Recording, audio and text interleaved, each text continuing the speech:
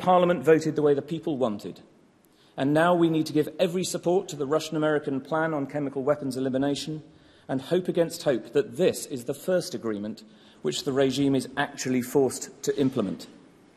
But chemical weapons were only ever one deadly but small part of this catastrophe. We also need to make Herculean diplomatic and humanitarian efforts to build a political solution and a regional peace. And I believe that has to include reaching out to the new government in Iran. The conflict within Syria itself is a powder keg. The whole region is on a knife edge, or perhaps a cliff edge. And when you're walking on the edge of a cliff, the safest course is to take one careful step after another.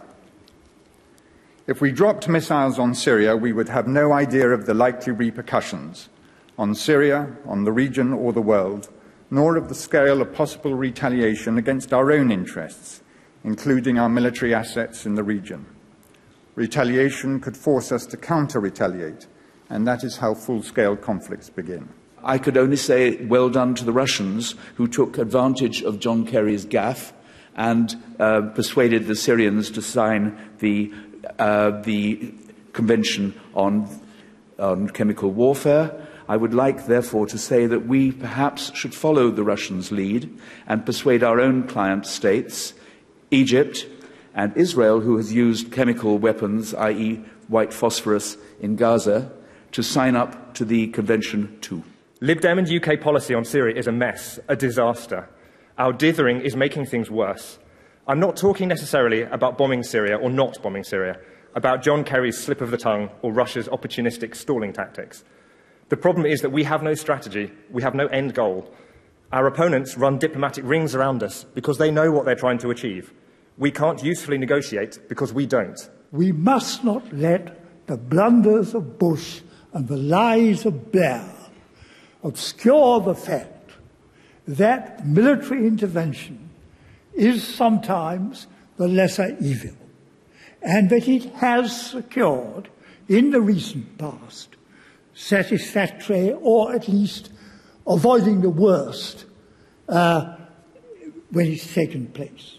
I can see how Nick felt that he must act, but I wish that Nick had consulted with more people, our parliamentarians and others within the party. He might say that time was too short, but we were working to an artificial deadline, an artificial timetable that we could have pushed back on. I would suggest, listening to some of the speakers this morning on our history in that region, that we have a moral duty as a country that has been so involved in the past to offer practical caring to the vulnerable. But let us begin by acknowledging the political and moral bankruptcy of so many Western policies in the region over the last century. Syria today is a theatre for proxy wars and the plaything of foreign interference. Russia and Iran are not the only bad guys.